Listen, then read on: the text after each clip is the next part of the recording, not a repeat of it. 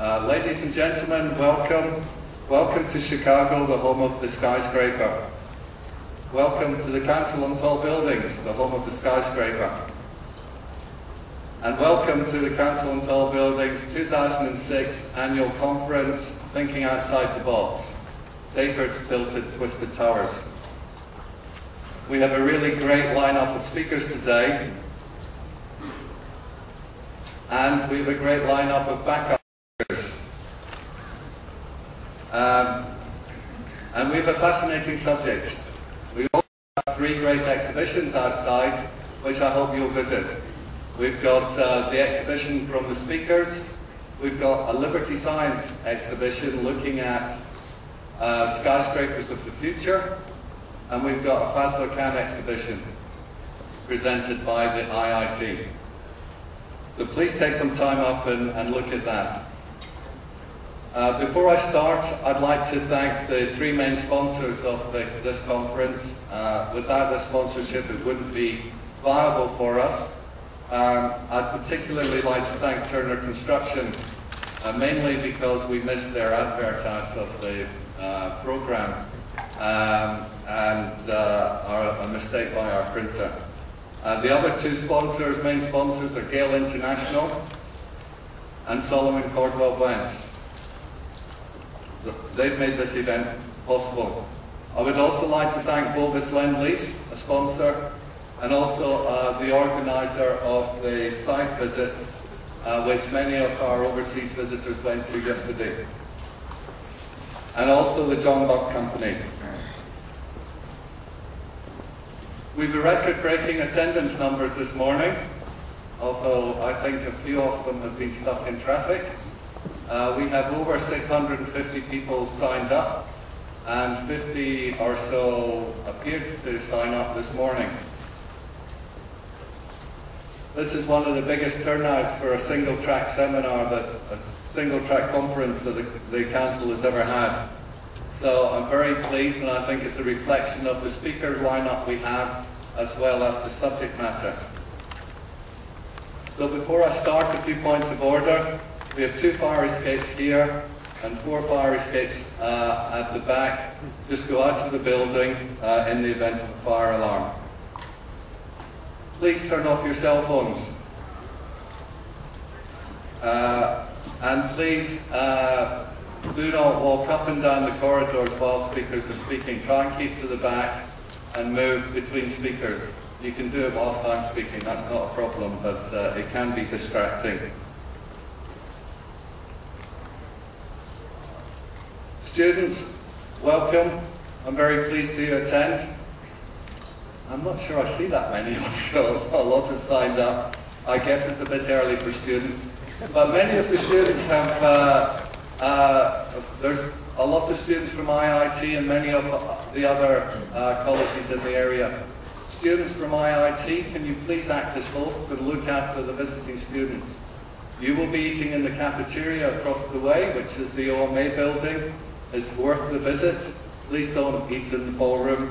That's reserved for registered guests only. We have over 100 guests from overseas attending this conference. And some of these visitors include the leading lights in tall building design from around the world.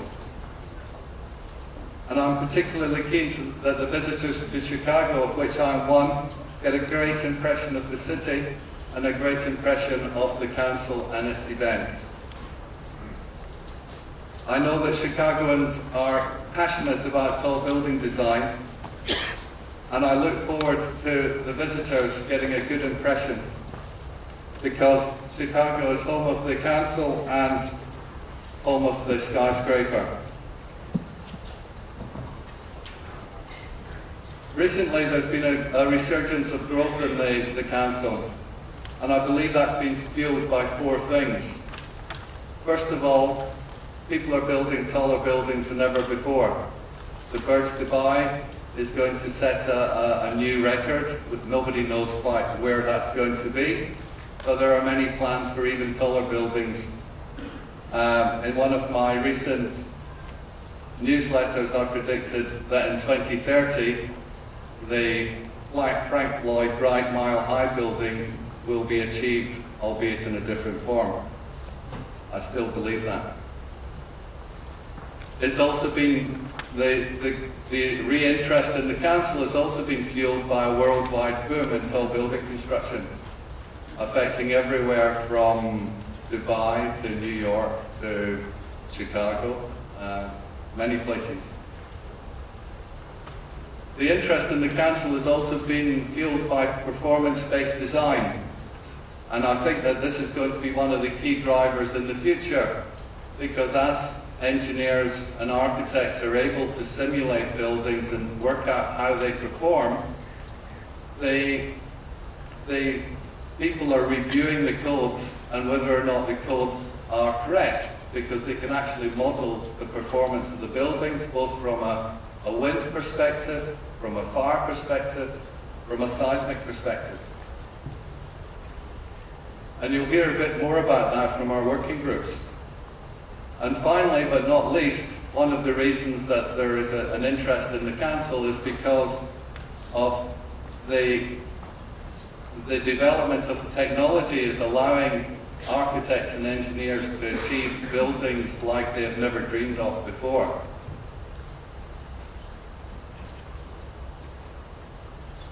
And this is creating a lot of unusual, improbable skyscrapers.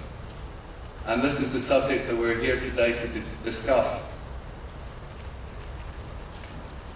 It is this creation of these iconic buildings and improbable skyscrapers that brings all of you here, and we're here to learn and to talk about our experiences in this particular field.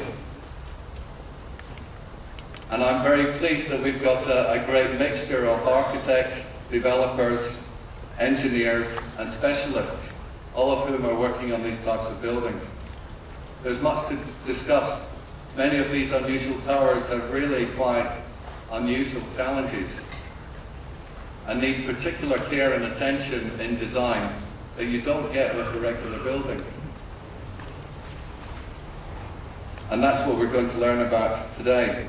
You know, such as tapered towers, how do you deal with the changing floor plates, how do you lease them, how do you do the interiors, how do you do the curtain wall.